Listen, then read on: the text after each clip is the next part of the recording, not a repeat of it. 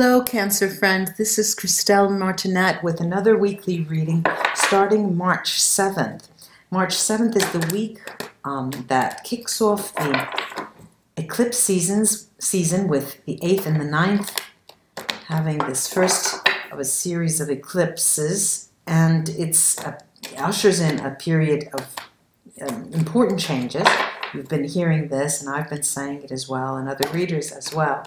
I'm here with my Alexander Egorov Tarot Golden Edition. It's one of my favorite decks. It's been pre-shuffled. I'll shuffle again. I have the Vita Sibilla here, and I have a bag of Tiger's Eyes runes which complement this particular deck.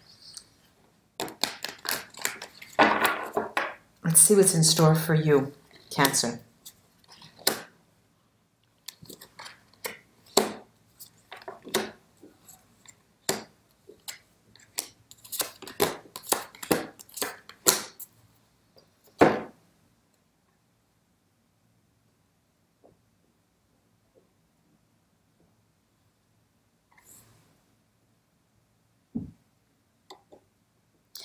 It starts, the entrance card is the Nine of Wands, and the exit card is the Nine of Swords.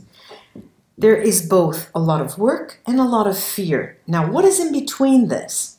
We have the Seven of Cups, the Knight of Wands, the Fool, which in this spread is a fool with folly, denoted by folly. The Seven of Cups, two sevens, sorry, the Seven of Wands, two sevens. The Four of Coins, the Eight of Cups, and the Ace of Coins. We have all of the elements here, all of the four elements, plus this major arcana, which is the Fool. And it's as if you're a bit disorientated this week. You see somewhat, you don't see any you don't see any prizes, any rewards for your efforts. And you've been working hard, and this is what, you just can't understand. Why? Why me? Why am I having such difficulty? Am I supposed to be suffering a bit? What's going on? Why, many of you may have issues that have made you, set you into a standstill. Okay, you wanted to move forward some projects, and they are not going forward. This is one example that I'm reading, but there are many others. It also has to do with people who want to buy homes, get together with their loved ones, apartments, renting, and start a family. You want to make plans, but it's been a month, just these past couple of weeks, almost a month, that you just see that things are not going your way. I'm going to take the Vita Sibilla on a number of these cards. Aside from the first and the last, I'm going to start with the focus card, the Seven of Wands. And what I get here is the House on Fire, the Disgrazia, which is a tower type situation.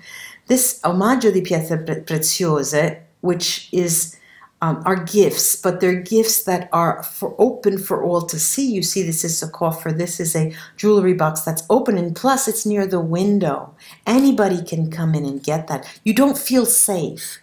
And the Bambino, the beginning. So you feel as if this is a beginning of either bad luck. You think, oh my God, somebody's sending me some kind of hoax or curse. Let me go, let me go to my nearest, healers to help me get rid of these things. You're starting to think that you have a little cloud that's raining on you day in and day out. And so this is the way you feel. And you are slaying dragons because of that. And slaying dragons, I'm saying that as a metaphor for the fact that you're slaying things, you're shooting out at things, you're grasping at straws. There's nothing there that you concretely can say, the reason is this. This is the fault. This is why. I'm going to the Seven of Cups. The Seven of Cups is the Vecchia Signora, the old lady, the friend, and la riunione, the meeting.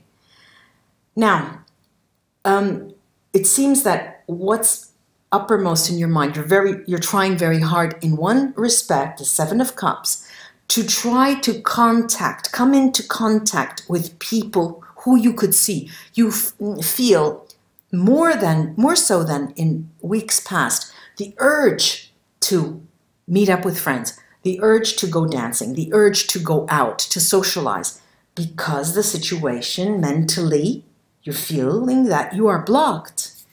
Now let me see if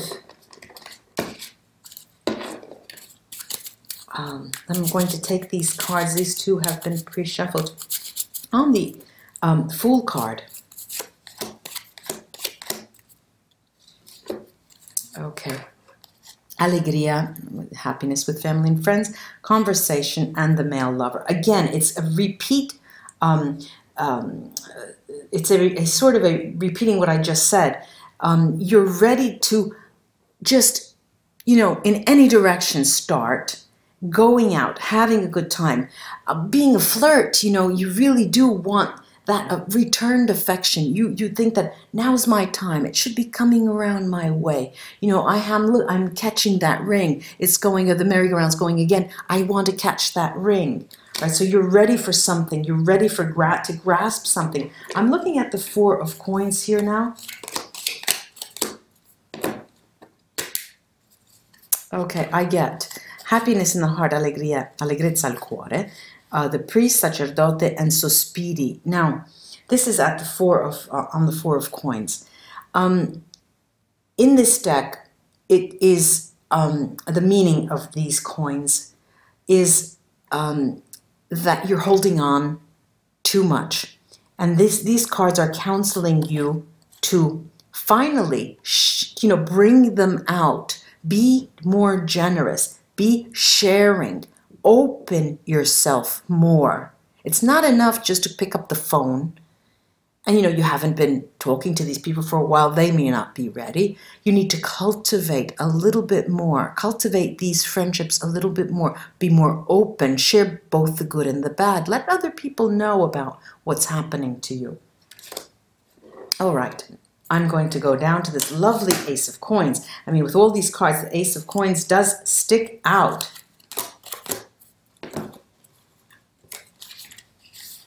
And the Ace of Coins brings up artista, which is the letterato, the person thinking, an intelligent person thinking. There's the pensiero, so they're both a lot of contemplation and jealousy. Now, there is, this Ace of Coins. As I said in another reading, when I have positive cards and the Vera Sibilla in some way signal out something, a bit of negativity there, like this jealousy card. It's not necessarily jealousy, but it is a warning there. This Ace of Pentacles is not a beginning of a money-making deal. No, this is your spirituality. What these cards are telling me is that that is the area where you need work. What does spirituality mean for you? Start asking this question to yourself. How can I improve my sense of spirituality? How can I appreciate even these times with this type of energy? Where is the lesson? Okay, they're telling you that don't look without and give responsibility elsewhere, but take the responsibility, assume the responsibility, and look within. I'm going to go to the runes to see what they have to say.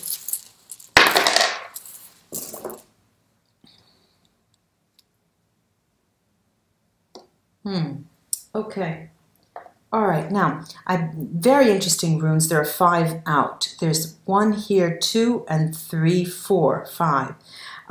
First is this Bjork Berkana, which talks about a new beginning, like the Fool. It's on its back, and it's looking forward, and it's looking right at Wunyo, beautiful, one of the most beautiful runes that speaks of joy. But the joy is on... there are 2 conversations here. One is the beginning of joy. On the side, we have Fehu, Merkstave, which is saying that it's not yet time to reap the benefits, to reap and harvest. It's not yet time. Why not? Because you need, this is Isa, to distinguish yourself in terms of your spirituality, in terms of your sense of spirituality and what life's meaning in terms, spiritually speaking, is for you. So they're really telling me to tell you to go within and get that sense of worth. Take on the responsibility for what is going on in your life. And don't go in different directions. Cultivate in order for you then to be able to harvest. And let's look within and understand what spirituality is for us. Cancer, I hope this was of help for you for the week of March 7th. Namaste until we see each other again. Bye-bye, Cancer.